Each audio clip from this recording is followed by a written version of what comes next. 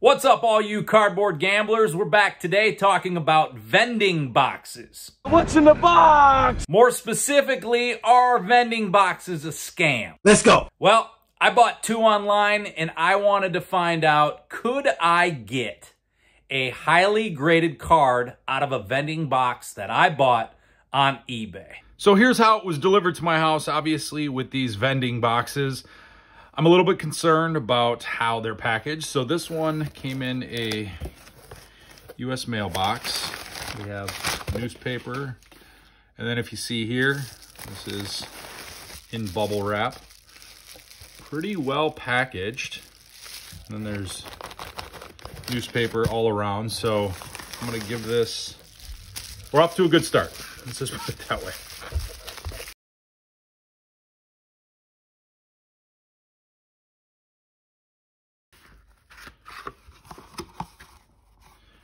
All right, that's a pretty good looking box right there. I don't think cards can be searched, put back in this way, but I may be mistaken. Let's find out here. Start with this. I'll pull out of the middle here.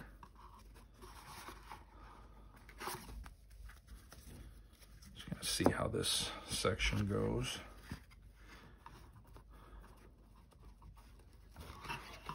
So this is my middle, this is my right.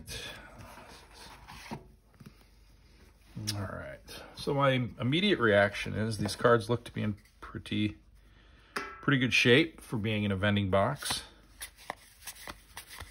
So this card, or this set, we're looking for McGwire, Bonds, Bo, Barry Larkin, rookie card. There's 792 cards in this set.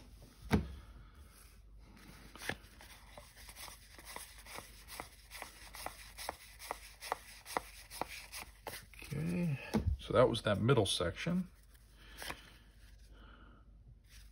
See, we got, this is some dinged cards. Here's a bow.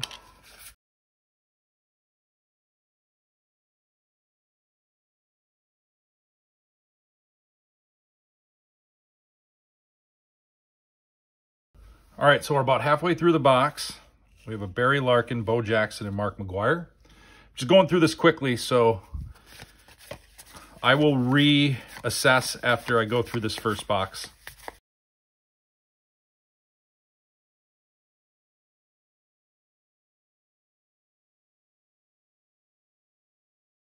So the reason I'm testing this out is I've also purchased boxes of 87 tops. I know they're readily available for purchase. So I wanted to see how vending boxes stack up to those. You get 500 in the box. I'm not counting, so I'm assuming that that's the case. Obviously, like a box, you can get multiple of certain players.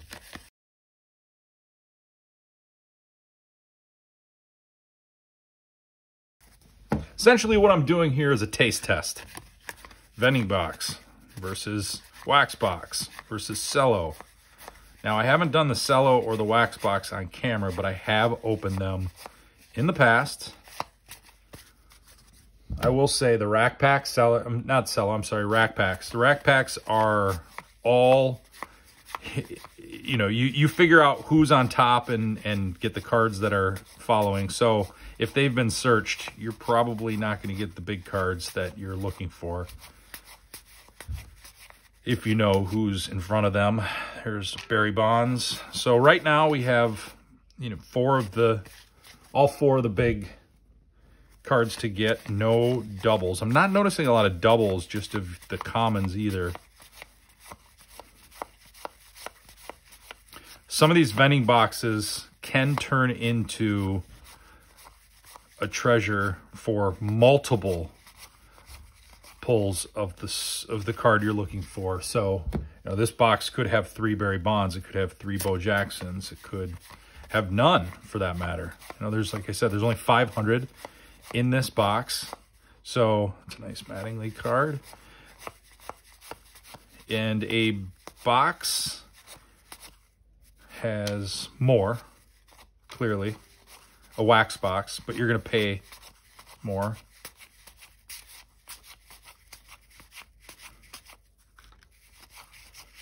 All right, so no duplicates of the stars.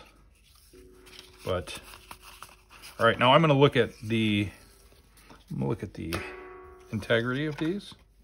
Okay, so here's the McGwire, a little off center. Corner dinged on this side. Not great. Larkin. Not great. Way off center on the bonds. Not great. Bo Jackson have a printing mark right here. I'd say the corners are pretty comparable to when you pull them out of a wax box or a rack pack. So that's what I was really wondering.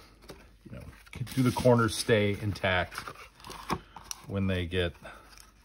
These boxes are so thin and flimsy that it's really hard to keep these cards, their integrity. We're talking since 1987. It's a long time. So, you know, when you're talking 30 plus years in the box like this, cards are going to get compromised. Which is why it's so challenging to pull cards that are in perfect condition from boxes that have been sitting around, transported around, changed hands many times. But if you plan for that and you look at it and say, well, I'm not going to probably get a 10 out of here. If you plan for that, you'll be pleased with these cards. But if you're thinking, oh my gosh, I'm going to get a 10 out of this, you are going to be mistaken. All right, box number 2. Way off center Barry Bonds. Whew, look at that, buddy. Ouch. That's the one thing that you always worry about, right? This is the gamble a little bit. What kind of card am I going to pull out of here? Not the corners, not the surface, but how it's cut, everything. I mean, there's so much to worry about. And this is where I go back to, if you're adding cards to your personal collection and you're looking to add a PSA 10 Barry Bonds 1987 tops, go buy it. Buy a PSA 10. You're going to spend more money chasing it than you will if it were to actually happen organically or opening a pack. Just go buy it. Honestly, that's what I feel is the best approach. I mean, I know the hunt and opening cards like this is really fun and exciting, but that's what that's all it should be for, is cheap entertainment. You should not be looking for PSA 10s if you're in that market in a box or a vending box, wax box, cello, whatever the case may be. You are not going to find it more than likely. And so that's my only advice. If that's the card you're looking for, go buy it, PSA 9 or 10, just to have it to your personal collection. And I think that's kind of the approach that I'm taking. If there's a card that I really want, I understand now, especially from the 80s or 90s or earlier, you're not going to find them in a PSA 10 in a box. So I have gotten some duplicates in here already, less than halfway through this box. Look at that cut. Oosh. The card I'm really looking for is that Bo Jackson. I think that's the coolest card in the set. I think it has the most demand as well. I've said it before, Bo Jackson sells.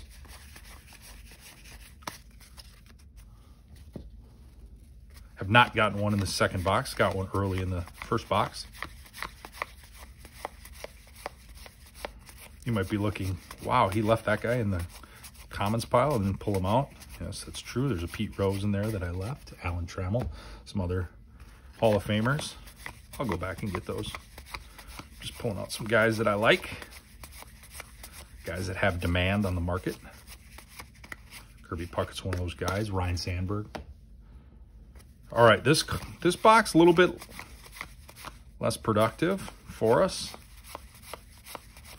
We got a McGwire, Bo Jackson, Barry Bonds, all in our last box. This box proving to be less fruitful. There's a Jose Canseco card, again off cut, or off center, I should say, miscut. Pete Rose. So I'm down to my last pile here. See if we get a Bo Jackson or a McGwire. All right, so that will do it. No Bo Jackson, no McGwire, only the Bonds and Canseco out of this one that were terribly off center. Picked out some other all-stars. So here's kind of our haul, if you will, from the... See if there's any other guys that are... Yeah, it's Will Clark. Hey, that's his rookie. The Palmeiro rookie card. See if there's any other... Oh, you could have a Will Clark there. Pockets and all this stuff. Yes, I did pull out a Wally Joyner. So here's what we're looking at right here. These cards aren't in fantastic shape. That's the reality. Like I said, of opening 1987 cards, you're going to find that many of them are off-center. Many of them have printing marks. I will say this about the vending box. So let's see, I pulled the Bo Jackson out of that first box. I'm looking at it through the light here. The surface is pretty good. You can see it, maybe I can see it, but there's fading. There's some print marks. That will get some dings. Overall, though, the cards, the cards held up pretty well. There's some that have dings on the corner. I think this was the, let's see if this was the Barry Larkin that has some extra, I would say just extra card stock more than it is a ding. Barry Bonds was off center. Let's see, the McGwire. Again, that's like almost extra card stock more than it is a ding. The back's really good. There's not a lot of lines or blemishes on here. Again, the Canseco came out of that. You have to clean these up a little bit.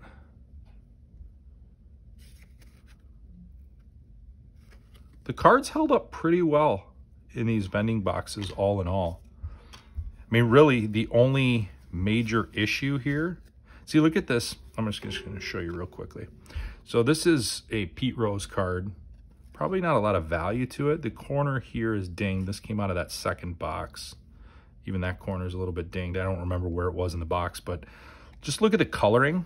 Look at how the comparison of this coloring to this coloring. I would say this is probably more of the vibrant color that PSA is looking for. So if the Bo Jackson had this vibrant color, that would be probably more valuable. So, that's the difference of these. You can really see the difference between, here, I'll do the reds. I think that's a huge difference between the look of those cards. And I would say that this one is probably the one that would get graded higher because it has more vibrant color. So overall, it's fun to open these. I wouldn't buy these again.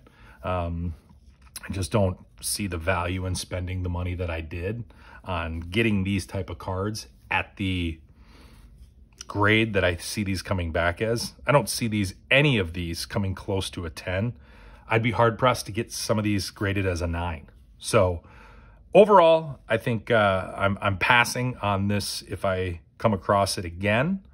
I might try again with some other vending boxes, maybe a little bit more inexpensive even, and in person. But I will say, the person who sent this, they took very good care of it. They respected the process of shipping and putting it into those bubble wraps and getting it to me in great condition.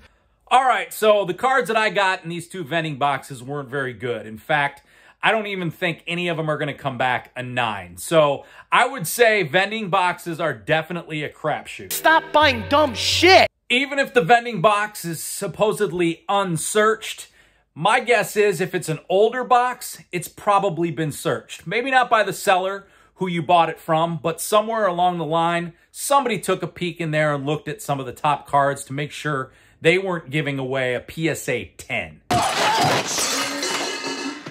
You done messed up, Aaron! So I'm going to say no to vending boxes again in the future, especially ones bought on eBay. I think vending boxes do have potential if you buy them in person, and especially if they are wrapped.